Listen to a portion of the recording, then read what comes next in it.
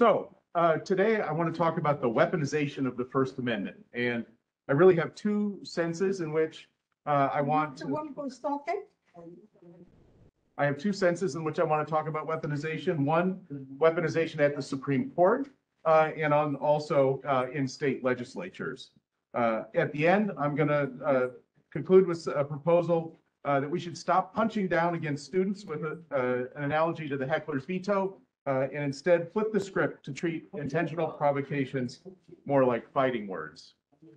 Okay, so all free speech claims are political claims. Not every free speech claim is a good or defensible claim. Some of them are, some of them are not. Support for the First Amendment and for free speech is broad, but shallow. Many elites express support for freedom of speech because they know that's what they're supposed to say, but without any really firm commitment to the principles of freedom of speech. It's perfectly okay to be skeptical about people's motives when they invoke free speech. That's, I think, important. It's not a get out of jail free card. We should scrutinize people's motives. First Amendment law traditionally protects a robust public debate about issues. The goal generally is to foster democratic deliberation about issues of public importance. The goal is often to discover the truth or the best public policy through a marketplace of ideas. These are the traditional First Amendment arguments that you see. The idea is that we protect individual speakers in order to have a diverse debate with many points of view represented in the discussion. This expects a lot out of listeners as well as speakers. It expects a lot out of bystanders and audiences. It can be very demanding at times. First Amendment cases are always about balancing values, values like security versus democratic deliberation, artistic expression versus norms of decency, and so on. First Amendment law just full of balancing tests, full of trying to figure out how values interact with each other. Above everything, First Amendment law and doctrine protects political speech and speech related to politics and public policy. So it protects things really strongly like criticism of political leaders, criticism of public officials like faculty and administrators, criticism of policies and directions and actions by government actors. And the most often prescribed remedy for bad speech is more speech. So all of this is kind of a summary of what First Amendment laws look like. It should sound really familiar as we go. And I go through this summary because the right to free speech is really popular. There's a large accumulated body of legitimacy and goodwill for freedom of speech. It's something that when people invoke it, carries with it a whole lot of meaning for people. It carries a lot of weight. And that legitimacy and that reservoir of goodwill is something that I want to focus on here because I think it's what's at risk when we weaponize the First Amendment, when we use it to advance other kinds of goals than these that it has traditionally been used for. The status and legitimacy of free speech was hard-earned, and we need to take care to make sure that we're not frittering it away or allowing some to undermine it with other kinds of goals. I think many appeals to free speech today are actually rhetorical efforts to tap the wellspring of legitimacy, if you want to use that kind of a metaphor, to take the popularity of freedom of speech and use it for unpopular ends. I think that that's really a problem. If free speech becomes associated in the public mind with nothing more than defenses of white supremacy or the subordination of women, then it's going to undermine that legitimacy. It's going to damage freedom of speech overall in ways that we should be worried about. A couple other points before I talk about weaponization. You'll hear people talk about civility a lot. Civility is not a First Amendment value. Virtually every important First Amendment case that drove the doctrine forward is protecting people who are being demonstrably uncivil, people who are using offensive language, people who are attacking people in power, who are using symbols in ways that were disfavored. So civility is not a First Amendment value. It may be a value of academic discussion. It may be a university value. It may be something that's important, kind of adjacent to First Amendment values. But in and of itself, there are no, I can't think of any First Amendment cases that require civility. Good manners that's different, right? Being a good person, that might involve civility in different ways. And so we want to be cautious when people with power invoke civility. They're, again, trying to draw on the legitimacy of freedom of speech with this free speech adjacent value. But what they're often trying to do is shut down people with less power who want to criticize them. And so we want to worry about the way that civility discourse is used to exert power and assert hierarchy or maintain and reproduce hierarchy. A few things there to think about. So first, weaponization as a matter of constitutional law. The Supreme Court has taken a sharp rightward turn in the 21st century. Republican presidents have appointed 16 out of the last 20 justices over the last 50 years. Current political scientists and law professors have done some simulations trying to figure out the next time there might be a Democratic majority on the Supreme Court. They came up with 2065 as the most likely time before there would be a Democratic majority. So the court has moved very rightward. In terms of measurements of the court's ideology, it is well to the right of American voters. It's actually well to the right of the typical Republican voter. So it's a very conservative body right now. The Trump appointments gave conservatives a 6-3 majority. It's quite a sticky majority in a lot of ways. That is, they tend to stick together, with Roberts being the one that will sometimes go over with the liberals. This majority is more ideological and more partisan than we have seen in past courts, and that's starting to have some effects. And so one area, Justice Kagan, right, who's one of the Democratic appointees, one of the court's liberals, she wrote a dissent in the Janus versus CME case in 2018. That was the case about public sector union dues, right? So it was a union case, but it was decided on First Amendment grounds to restrict the ability of public sector unions to get mandatory dues paid from employees, or automatic dues paid. So it was a loss for organized labor, but it wasn't so easily seen as a free speech case in this way. And so Kagan writes in her dissent in Janus, "There is no sugarcoating today's opinion. The majority overthrows a decision entrenched in this nation's law and its economic life for over 40 years. As a result, it prevents the American people, acting through their state and local officials, from making important choices about workplace governance. And it does so by weaponizing the First Amendment in a way that unleashes judges, now and in the future, to intervene in economic and regulatory policy."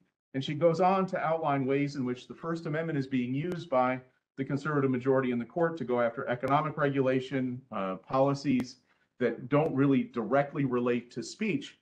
And she criticizes this because, as she points out, speech is everywhere. It's a part of every human activity: employment, healthcare, securities trading, you name it.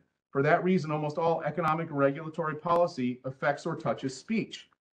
So the danger, right, once you weaponize the First Amendment to go after economic policy, you can find a speech element in virtually everything that people do. It's there all the time. We've been seeing this lately in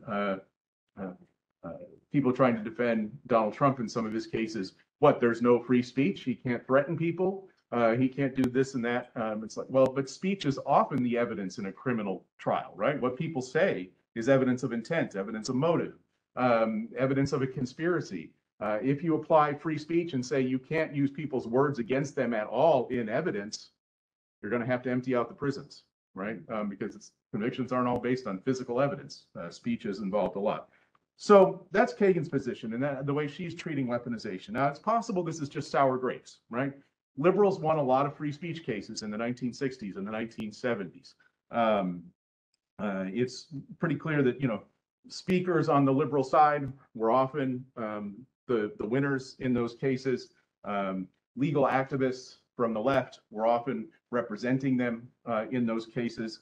And so there was kind of a track record. But even in the Rehnquist court, which was a conservative court, you still saw liberal speech protected at a pretty good rate. But things have really moved, right?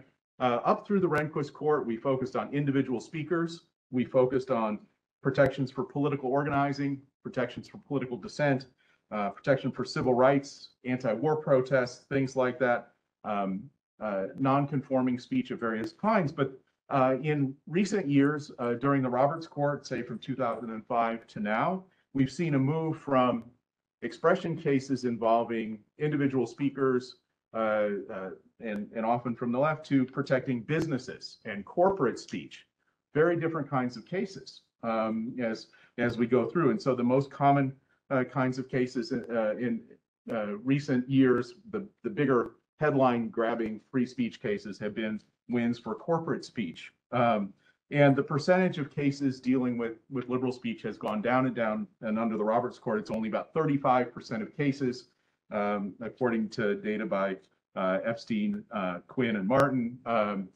They compiled data on all freedom of expression cases from 1953 to 2017. And so they can track this development. We can see as it's moved away from individual speakers towards corporate speakers, and so on. It also correlates very highly with the ideology of the justices. The liberal justices tend to side on the side of freedom of expression, and the conservative justices against. It's a pretty strong statistical relationship.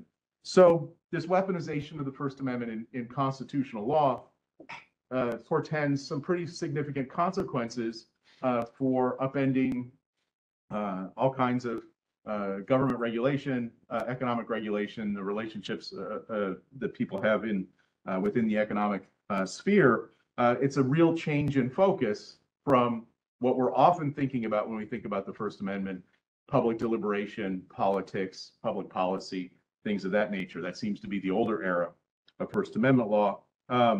And so if Kagan is correct, we've really entered a new age of what the First Amendment means to the Supreme Court, but I'm not sure the public is caught up yet to what is going on there with the court and the way that they're changing the way that they think.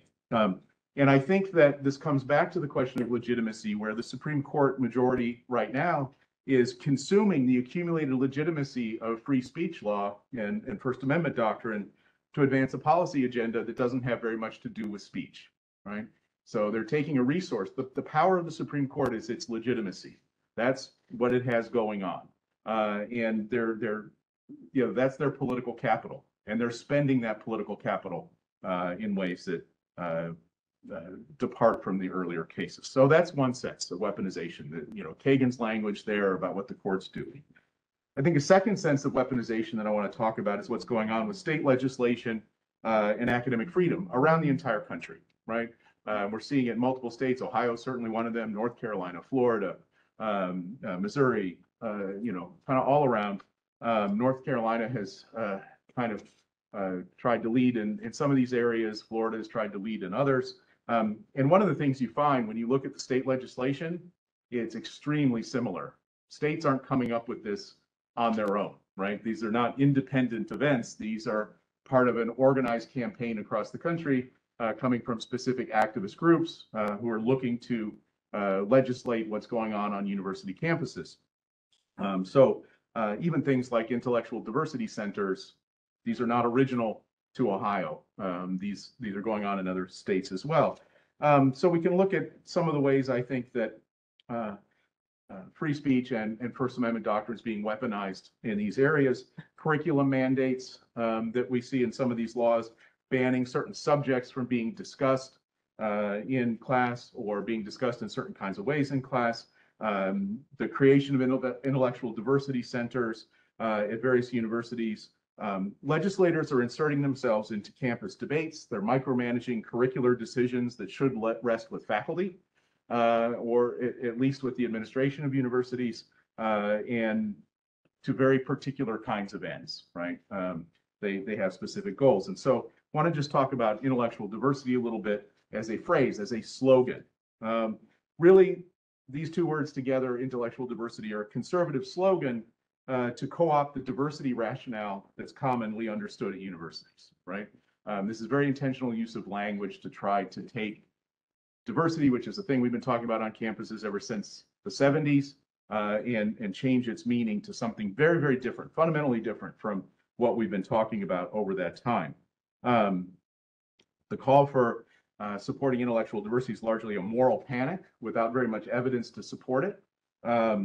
Proponents, for instance, will usually start with some sort of a tale of woe, something like the lack of respect for divergent opinions is increasing at an alarming rate. We have to do something right away to solve this problem, right? And there's not much evidence actually put forward for this claim that the problem is worsening or increasing at an accelerating rate, or that it's out of control or out of hand. They will usually point at some incidents of deplatforming. Deplatforming is when a speaker is disinvited, who's been invited to speak on a campus, or prevented from speaking somehow. Or they will point at students being uncivil in objecting to certain speakers, not being quiet in the audience, or trying to disrupt an event, or something like that. They will sometimes look at a small number of conservative faculty who get canceled, which often means they get investigated for a while, nothing happens to them. Sometimes more happens, but often those cases are exaggerated in certain ways. But they rarely look at the faculty, usually adjuncts and part-timers and contingent faculty, who get fired for liberal positions or for critical statements about administrators. That's a very common thing, but it never really gets included in these debates about intellectual diversity. We're not concerned about an adjunct who makes an administrator angry by posting something critical. This argument generally is also grounded in a deep-seated belief on the right that faculty indoctrinate students, again, without providing much evidence of indoctrination happening. My argument as a faculty member is if I can't indoctrinate students to come to class or do the reading, I sure as hell can't get them to change their fundamental worldviews, right? So indoctrination to me, just in my experience as a faculty member, sounds quite fishy. I think that conservatives have been making these arguments since the 1960s, at least. And if this had been an ever-increasing phenomenon, surely liberals would have won by now.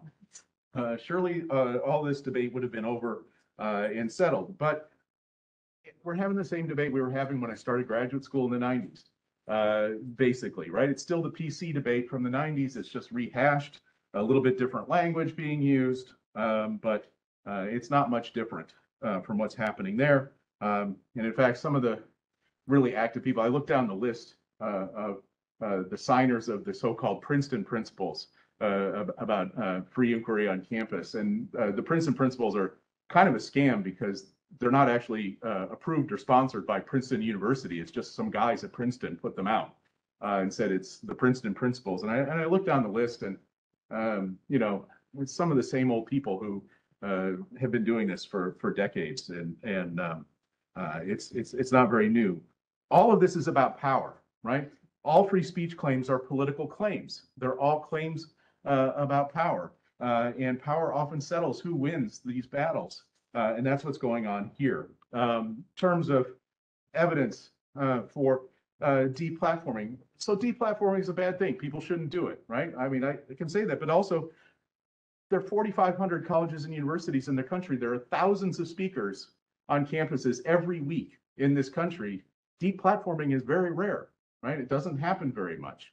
And so, you know, people shouldn't do it, but also we shouldn't legislate based on the kind of a phantom problem that's really not widespread. I think if we look at indoctrination, it's true. Data shows that more faculty identify as liberal than identify as conservative. And by the way, this is true. Yeah, it's true in humanities departments, but it's also true in natural science departments, right? It's true in engineering. It's often pinned on people in the humanities and the arts, but it's across the academy. People identify as liberal, but that's not evidence of indoctrination, right? Indoctrination is something else, proving that people have politics, or that there's people select academic careers for different reasons. There are a lot of things that could be going on there, and maybe some of them are things we should be concerned about, but it's not evidence of indoctrination that faculty happen to be liberal. It's probably more likely, if students are changing their opinions, that peer pressure and exposure to new people is what leads them to change their viewpoints about things, right? New experiences. Come to college when you're 18 or 19 years old, there's a lot of new stuff that's likely to have effects, far more than probably what faculty do or faculty expectations are. I think it's fair to point out that people who invite openly racist or anti-Semitic speakers, speakers who are going to preach cishet male dominance or something like that, people who are known for provoking outrage, I think it's fair to point out that the people who invite them are being jerks, right? That they're doing something that we know they probably are doing on purpose, and it's kind of bad behavior often. It's fair to point out that intentionally provoking a reaction and then hiding behind free speech, that it's cowardly to do that, right? To take that accumulated legitimacy of free speech and use it as a cloak to advance, just provoking people just to poke a stick in their eye. That's not smart or clever, right? And so that's a problem. I think just asking questions is another thing you'll hear, but just asking questions is a mockery of robust debate rationale. It's a mockery of the arguments that the Supreme Court laid out in the 1960s about a robust public debate. And again, it's drawing on the legitimacy and weight of free speech in order to subvert free speech in many respects. It's an attempt to use free speech rhetoric to turn deserved criticism on its head and use it against the critics rather than defending the decision to invite certain kinds of people, right? That's a discussion that we ought to have. So I want to kind of wrap up here with some proposals and think about this, right? The danger is that weaponization of the First Amendment for policy goals divorced from individual rights and democracy is going to destroy the legitimacy of freedom of speech. Legitimacy was built slowly over the accumulated decades of activism, litigation, political mobilization, real pain and suffering in many cases, decades of political fights. Legitimacy isn't granted by authority. It's not. First Amendment law, the way we understand it right now, is about the same age as I am, right? I'm not so young anymore, but it's not that old, right? It doesn't go back to the founding. It goes back to the 60s. If free speech comes to be associated in the public mind, mostly with white supremacy or with male domination and corporate profits, then that legitimacy is going to dry up. People are going to stop caring about free speech if they see it only protecting certain kinds of ideas or certain kinds of people who tend to already have a lot of power in society. And so we have to worry about maintaining, fostering, protecting the legitimacy of free speech and what it means to us and how we're going to use it. So quickly, my proposals would be, we should reconsider the proper analogies for campus speech controversies. A lot of the focus, right, is on the heckler's veto and criticizing students who attempt to disrupt a talk as people who are violating our understanding of free speech. But that actually misunderstands the heckler's veto. The heckler's veto doctrine says that it's up to state actors to provide security to protect speakers against disruptions. It doesn't say people can't try to disrupt. It doesn't say people can't criticize the speaker or engage in more speech, right? The heckler's veto puts the onus on state officials. In the university context, that would be the university, right? In university security. So instead of thinking about the heckler's veto, which really just becomes an excuse, again, to punch down against students, and we've seen a bunch of these kinds of talks in the last couple of years, we should look at the people who are making the decisions about who to invite to campus. If the invitation is designed to cause a reasonable student to react with outrage, then I think it's fair to blame the people who extended the invitation. These are choices that people make, right? Speaking invitations and large honorariums are not available to everybody who might like to address the campus community, right? You can't just sort of put your name in a box somewhere for next Monday's big lecture, right? Somebody's going to invite you and they're probably going to cut you a check. And some of those checks are big, right? I don't get those, so maybe I'm just jealous. But there are finite opportunities to address a campus community. And not every group on campus has money to pay honorariums to invite speakers, right? That's not something that's evenly distributed. And so we should think about the people who make the speaking invitations. We should treat aggressive invitations that are designed merely to provoke a reaction as more like fighting words. So instead of thinking about the heckler's veto from First Amendment law, let's think about the fighting words doctrine, where we think that certain words are such that they would make the reasonable person react with violence. That's the fighting words doctrine. It's not a perfect analogy, but I think we should think about, some invitations are just designed to make people angry. They're just designed to cause a controversy. And we ought to think about that as a kind of fighting words, right? Provoking people on purpose is not honorable behavior. And we need to focus always that all free speech claims are political claims. We need to respond to the weaponization of the goodwill and legitimacy of freedom of speech as the exertion of political power that it is, and the threat to democratic inclusion and participation that it represents. Thank you. Thank you.